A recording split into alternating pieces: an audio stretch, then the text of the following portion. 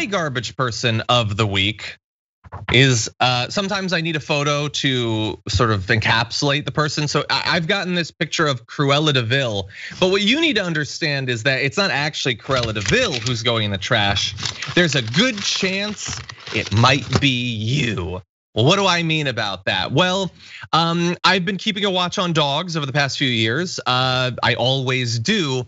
And during the pandemic, dogs were very much in the news. Initially, there were, I'm gonna walk you through a few months of headlines. There were concerns over dog fishing and abandoned pets. Dog fishing is where lots of people want dogs. The concern is when there's a lot of demand, they might be given dogs that they may not like, which makes me mad because every dog deserves a home. And also pets being abandoned because there was this economic catastrophe. Maybe people get rid of their dogs. But the thing was, it actually turned out that lots of people were alone and wanted dogs. And so there was this puppy boom. And so there were concerns about smuggling and price gouging and dog napping. It even hit Lady Gaga of people stealing these dogs. And then we start to get further into the pandemic. And after the puppy boom, you have the puppy bust, where lots of people realize that they either can't take or don't want the best creature ever on our planet. And so hundreds of lockdown puppies began to be resold or abandoned. This latest edition was brought to my attention in this video by the BBC. Let's watch a little bit. At the beginning of the pandemic, we absolutely saw a spike in people ready to adopt. They were off work or working from home or had lower schedules, and so they said, okay, this is the time to bring in a dog. But we, in the past couple of months, have definitely seen some more returns. Sometimes people, also just don't really think through or understand how serious that commitment is of taking care of a life, whether that's a dog or a cat, and that stress is a little too much for them, and so they also return for that reason. And it's a big thing. There's reports of drastic increases in animals being abandoned in states like Alabama, Ohio, and Nevada. In the UK, hundreds of puppies that were purchased during the lockdown are now being disowned and sold. I love that they throw in that they're disowning them. Like, you're not my dog. That seems weird. And look, a lot of teams. We have the Houston SPCA talking about the issues with abandonment. So look, if you have lost your job, if you've lost your resources, if you lost your home and you can't take care of an animal, I understand that. And I understand that some people are abandoning them because they can't give them to shelters because the shelters are already maxed out from lack of resources. But that is still a living animal who should not be abandoned on the street where it might be died, or it might be killed or abused, might starve to death.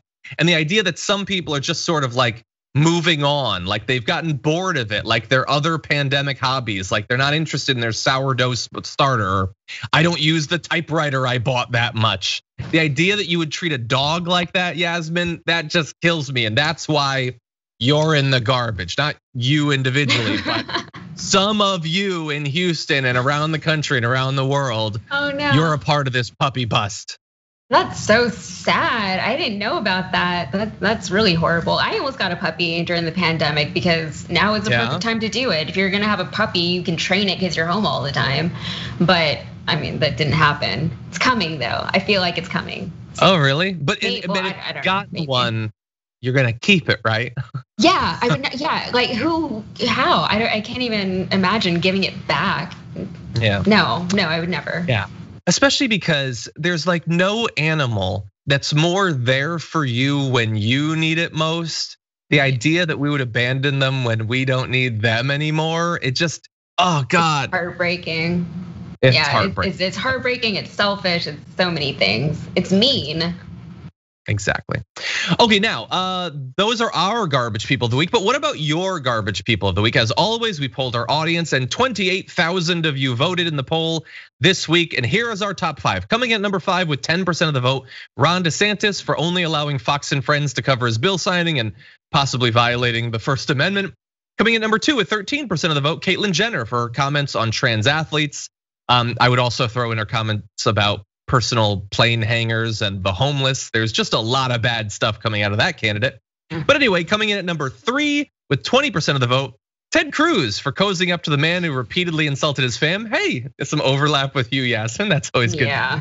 Coming in number 2 with 24% of the vote. Very close votes here. The Arizona GOP for wasting taxpayers' money to find bamboo votes. I only sort of know that reference. I know it's a part of their audit. They've lost their minds. But number 1 this week, garbage person of the week for the community with 32% of the vote, Joe Manchin for continuing to champion non-existent bipartisanship. Joe Manchin, always a contender for the title and much deserved this week thanks to his interview with Chris Cuomo. So thank you to all of you, the 28,000 of you who voted, really do appreciate that.